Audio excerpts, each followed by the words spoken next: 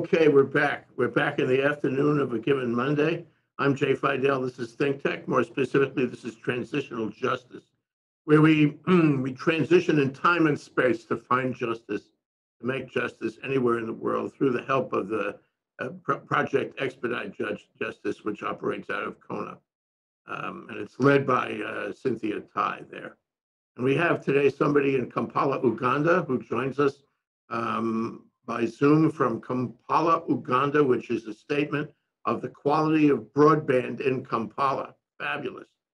Gilbert Nuwagira, thank you so much for joining us today, Gilbert. You're welcome, Jay. Glad to be here. So you're an economist. That's very important. My college education was also in economics, so I know and appreciate a little about it. So tell us about your training that you took to be an economist, and where you took that, and what your view of the importance of economics is in today's global society. Thank you so much, Jay. I think going through college and studying economics and doing the internships that I did, I was fortunate to do my internship at the Bank of Uganda, which is sort of at the helm of macroeconomic policy and getting things running across the country. I just realized I was removed from the microeconomic issues that affect people's lives.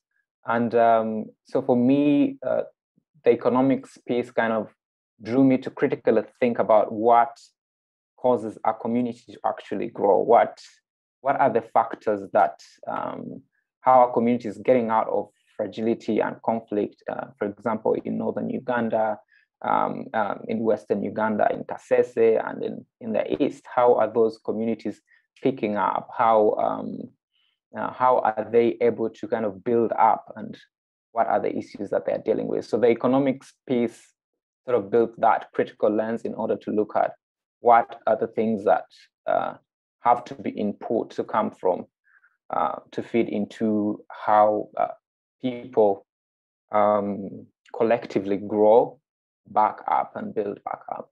Yeah. I have so many questions for you. But before I ask them, I just want to ask you about something that happened to me in summer camp in the 50s. That was a song we sang. Okay, I only remember a little of it, but I want to sing it for you and ask you whether it has any resonance for you at all. Okay, pardon my lack of voice. It goes this way: Kenya, Uganda, and Tanganyika, Sisi Azai DNR. Kenya, Uganda, and Tanganyika. That would be Kenya, Uganda, and Tanzania. I don't understand the last word, but I think it does sound like one of those songs calling towards independence of the three countries in the East African community, which I think that the 50s, 60s were interesting times at that time, and there had been a global drum up as well as a national drum up towards independence, and we're kind of preparing to take on the realms of leadership in our countries, and so I think that they were quite interesting times for sure. Yeah.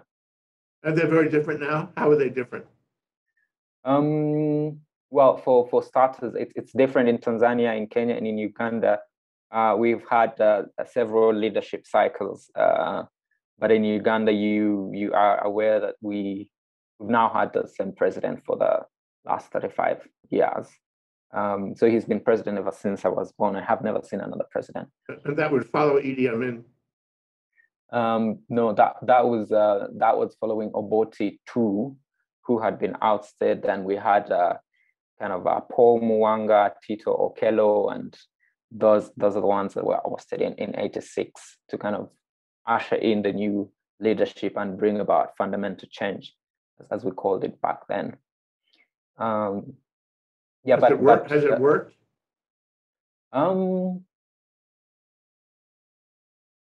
I mean, I think for me, the question there is it working? I have very many reservations as to whether it's working because 35 years down the road, it took my dad 3 days to travel 500 kilometers across the country in 1989. And in 2017, when I was traveling up to Karamoja, it took me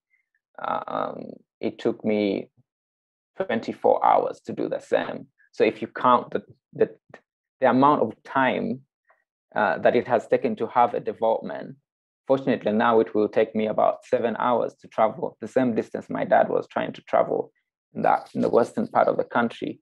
But if it takes me 24 hours to travel from Kampala to Moroto, I think then there is a problem. There is a structure problem. There are inequalities that haven't been dealt with, and you're looking at areas such as northeastern Uganda, which had sort of been left off, and the moment they get a highway, it is peddled as politically, it becomes a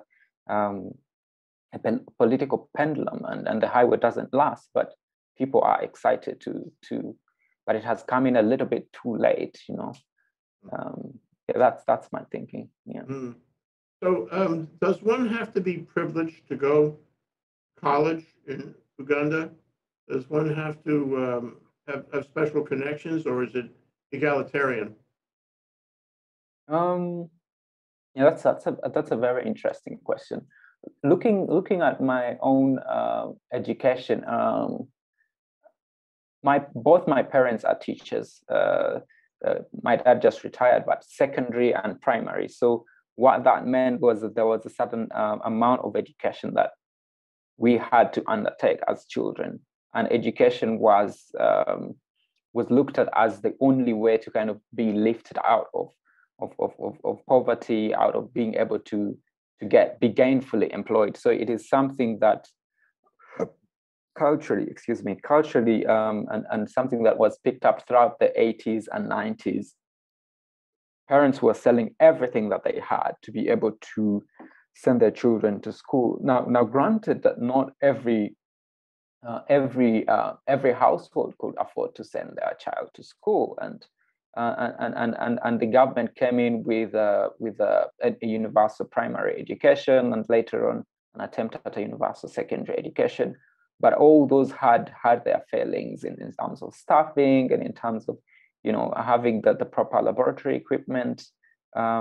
So I think that would I sort of count myself lucky to have been able to go to some government schools which are established, but you pay sort of a subsidized rate to be able to go to school, and of course without one level you can't get to the next level, and if you're not able to perform well enough, you don't get to a good tertiary institution, something like that. Why did you study economics? I think for me, I was looking for the critical lens at which to look at life, but also the critical lens at which to respond to some of the issues that I was seeing in my community. Because growing up, we had an interesting blend of people in the neighborhood, and we did have some refugees who came through from Rwanda during the genocide, and they were staying in Mbara, which is my hometown. And is that near Kampala? That is about I think 400-500 kilometers from Kampala. It's a rural area. It is. I would say it is. It has been newly. It is a new city. So it's with funding from the World Bank, we had all the roads tarmacked and all the lights and everything up. So in terms of it's an urban center, one of the key urban centers in Western Uganda, which is but that was not the case until about 5 or so years ago. Wait, so I have a question for Alexa. Alexa, what is the population of Uganda? Sometimes she takes a while to think about it. Alexa, what is the population of Uganda? In 2020, the population of Uganda was 45.7 million people. Is she right, Gilbert? Yeah, 45, thereabout. Yeah, that's correct. Sorry. Yeah. Sometimes I refer to my crystal ball over here, Alexa. Why did you join Project Expedite Justice? Did you reach out to them? Did they reach out to you? What's the connection?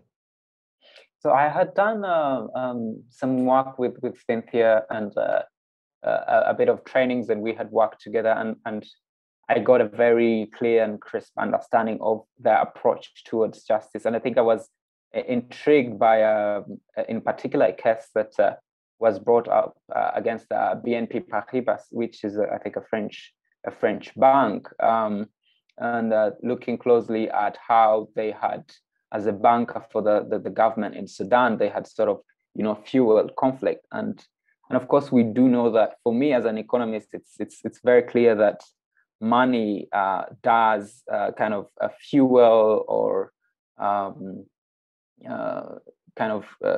where the money flows is where you kind of see conflict happening. And it's also a great tool in kind of leading the way, in not leading the way, but in kind of preparing the ground to heal social fabric. So yeah, I think those are some of the things that drew me on. But the unique approach of litigation that looked at where the money was flowing and kind of, went with that to make sure that people that were not able to have their lives, that had their lives taken away from them, could have them back. And we all know that in conflict, there's a lot of economic looting, so to speak. In South Sudan, you're having like trees that are 100 years old and are worth millions in Malaysia and Uganda being cut down. And if you follow that trail, you see the funding that is kind of, making the conflicts happen. And I think for me that was a very interesting angle, that was looking at things that were being taken away from community, but also connecting it to justice and what that shape that could take. What projects have you worked on with Project Expedite Justice? I guess they have not all been limited to Uganda. They're in other countries, other situations. Yes. We have done a bit of work together with Cynthia on training on documentation for documenters in Uganda, in Lamo, which receives refugees from South Sudan. And what this training on documentation does is basically, how are we picking up on the experiences that are presented by people fleeing conflict, the experiences of war, and what patterns are coming out, and if these people are coming from a particular area, are the things that they saw similar? And if the things that they saw are similar, what does that mean? How do you sort of begin mapping up and chatting sort of what can I say? You have like a tapestry of understanding a particular experience, and then tailoring your intervention or informing litigation, so to speak, at a later date. And also to be able to know how to intervene, how to, because from that engagement, from that listening, you're able to respond to the primary needs that the people have. For example, they could have injuries that need them to get to hospital as soon as possible. And we did this work as well with the Refugee Law Project. In terms of refugees and disadvantaged people, in terms of on countries that are in strife, countries that are in violence, countries that are still seeking to find a reasonable relationship with government. How is Africa doing? It strikes me that you're not alone. It strikes me there are many Gilbert Nuwagiras around Africa. You probably talk to them, and there's a generation involving you that is actively working to try to improve various countries in Africa, some doing better than others. What is your thought about the continent right now and your generation, and how is it affecting the continent? I think if I could extrapolate it and take it to a global level, I think we are in a time of reckoning, a great reckoning. I mean, I was just following what was happening in Senegal the other day, and the youth are stepping up, and you're seeing all this campaign. And we remember what happened in Nigeria and the End SARS protests, and so I think. And what happened in Uganda last year, we are in a time of reckoning, and very many people in Africa are ready to stand up to injustice, and we know that the costs for that can be high. But I think it is also revealing of very many things that were hushed over in the first place, and systems were built up, and lo and behold, we now have structural inequalities that are perpetrating marginalization, and people can't have any of that anymore. So I think that is something that is kind of being sweeping up the continent, but also there is a fire that people are trying to take ownership of their future, trying to take ownership of their communities, and make them work for them. And I think it is an interesting time for the continent, but it is also even more so an interesting time for the world, I think. Touché. So are things different in sub-Saharan Africa as in the northern part of Africa? I think so. We do have the northern part of Africa, the countries that immediately come into mind for me. I think of Sudan and then Libya and Tunisia and Algeria. They kind of had parts of the Arab Spring, and Sudan is still kind of rising up from that. I think it's that they are in an incredible moment where they can, if they can afford to do it, they and I think they should sit down and ask themselves what happened, who was wronged, and how can we now work together to build up our countries. I think it's a place that the countries in sub-Saharan Africa are at, and what that means for me is, and what it means for transitional justice is that we need to listen to the lived experiences of everyone, to acknowledge those experiences. So it means that the truth needs to be told, in however ugly it is, for us to be able to move forward. And we need to use that to inform how we now reshape and reform our policies, our frameworks, our laws that govern us. And I think that's the time that sub-Saharan Africa is in. And I think if you could mirror that with I think it's also a moment that is happening in the US with the Black Lives Matter, and it's also a moment of reckoning and to kind of see, okay, the whole I can't breathe moment. And so what has been happening? What has the police been doing wrong? What have we done wrong? What can we do better? How do we reform, reshape our policies? What can we create a space where we meet each other and understand where what we can do to kind of make living in these communities better for everyone? Can we do that? How can we do that?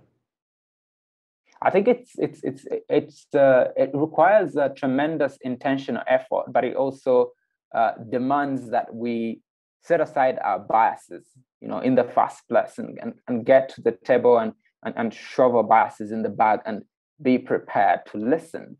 And I think that is something that is quite expensive of late, because we are becoming more and more polarized, because we realize how different we are. But we need to we just have one blue dot that we can be on. So we need to be intentional about getting into these spaces and listening to one another, but also being intentional. Okay, where do we find our middle ground?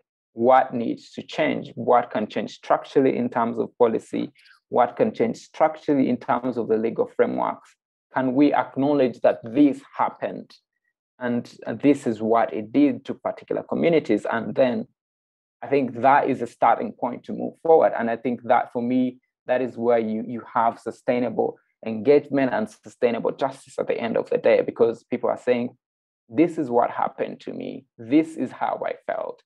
This is what I think needs to change. This is, we need to shape it together, and so that we can prevent this from happening again, and being aware of that and constantly, working towards it is, I think it's something that will enable us kind of build back up stronger and in a sustainable way, if I may use the term. Yeah, wow. That's more than economics, isn't it? You're talking about economics, you're talking about politics, you're talking about the social structure of a given place, country, continent.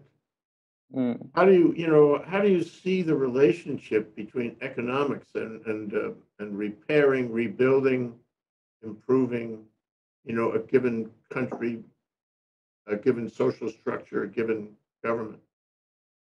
I think when I look at economics, I look at it as one of those things that gave me the tools, or so to speak, was an open door, but to also realize that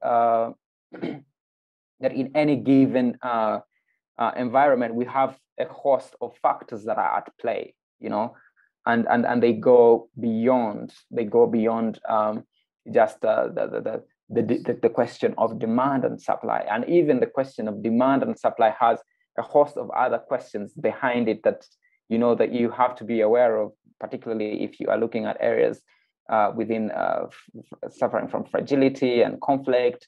And you have to look at those dynamics, because then they feed into how a place grows, and they feed into the quality of life that people in a particular area enjoy.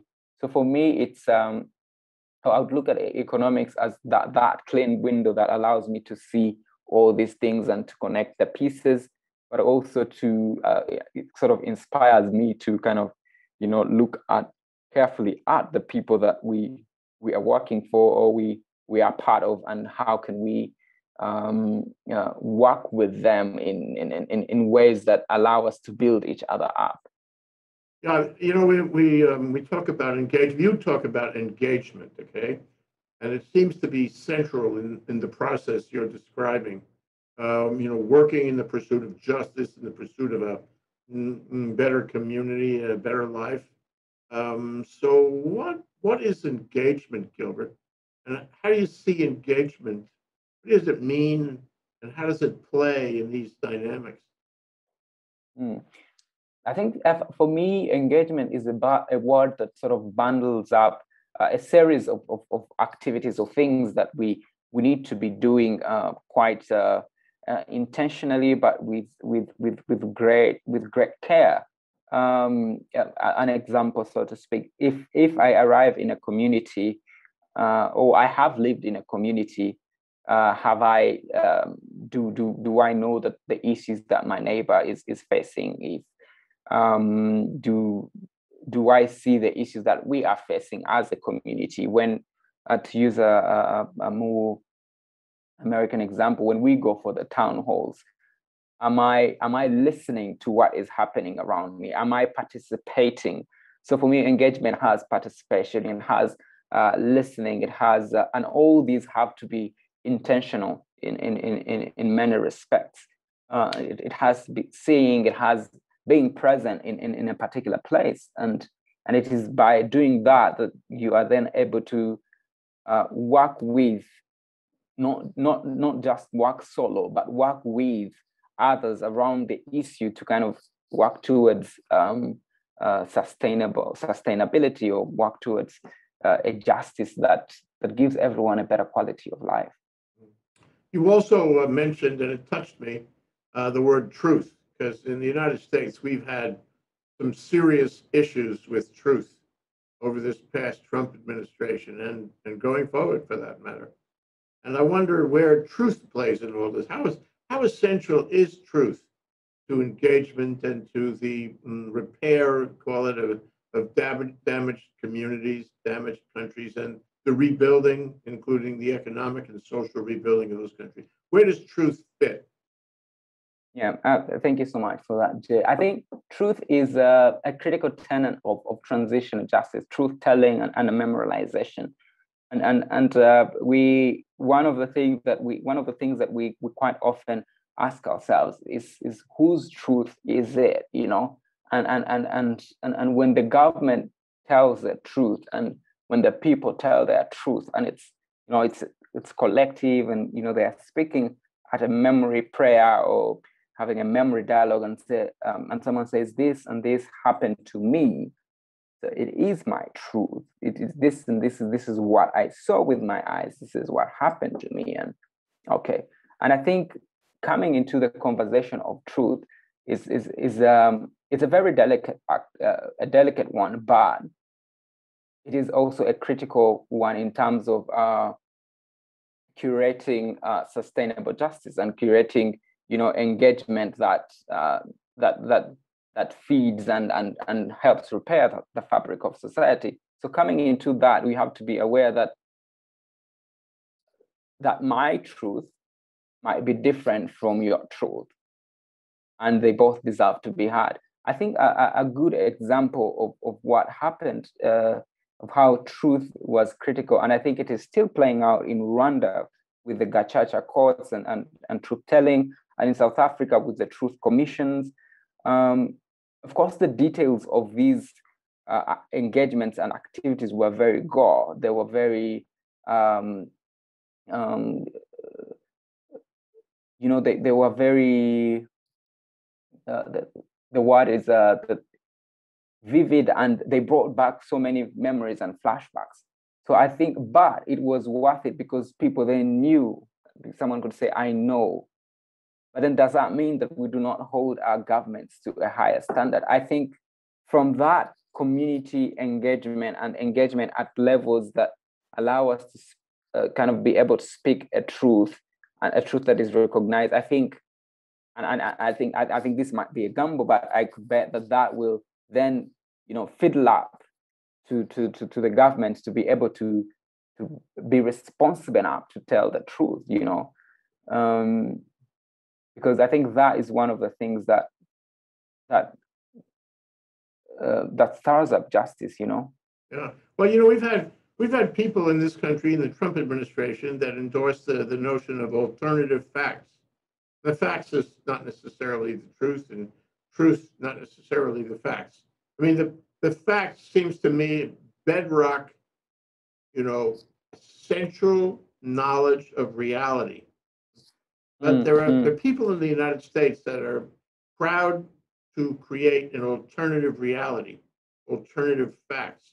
And I guess my question to you is, can you have a democracy? Can you have a respectful society if you can't agree on basic facts, on basic reality?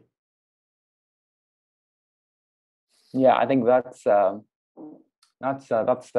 tough one. I mean, because I mean, truth is one of the things that one of the tenets of democracy, so to speak, and the tenets of justice. And our judicial system is kind of our judicial systems are built up to kind of look out for, hold people accountable based of truth and facts and not. So for me, is the question would be then what standards are we holding each other to? You know, do we hold ourselves to standards that allow us to sort of fiddle with the truth and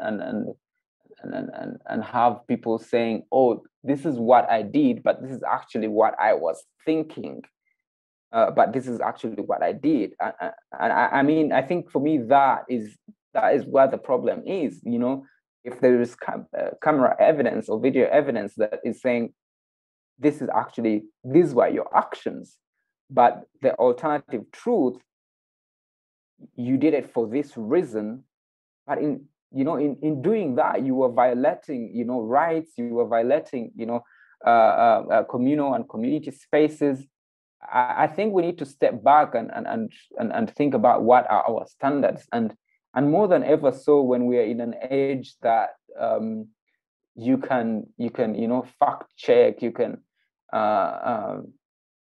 do fact checking, you can Google up something in seconds and know that this and this is happening, and this, what do we do in those times? And I think it's the onus is upon not just the leaders themselves, but us, the people, to be intentional about seeking the truth, so to speak, and work, and I know that can be complex in so many ways, and that can also be uncomfortable, and that can also mean, actually, even in an age of Google and Twitter and all the social media, it might also mean to actually walk out and talk to your neighbor, and I know that in a polarized world that can be a bit difficult, but we have to take the steps and say, hey, this is what I heard, what do you think? And we begin to deconstruct each other's truth, and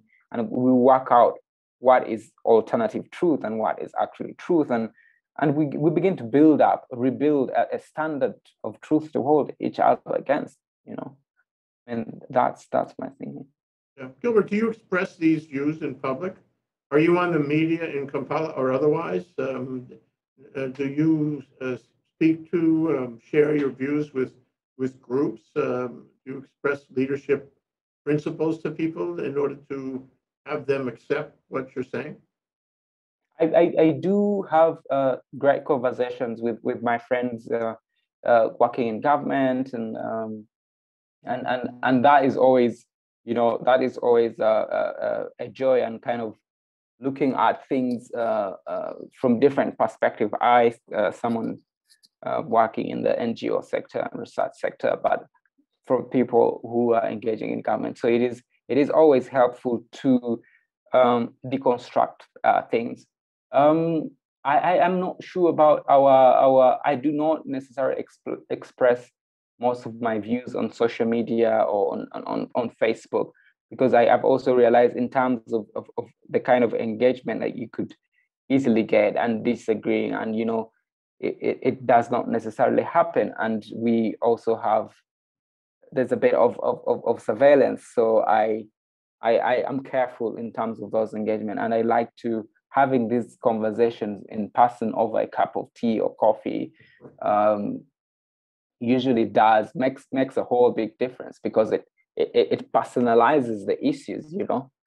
It's a bit I think it's a bit old school, but I think for me it's coming to the table, it's powerful in many ways. Yeah, well, there's nothing like a cup of coffee or tea. I know. Yeah. So Gilbert, I would like to see this going forward through your eyes. I would like to know what you see for yourself as an economist and a thought leader in Kampala, in Africa. Where does your career take you? Do you have aspirations, and what are they?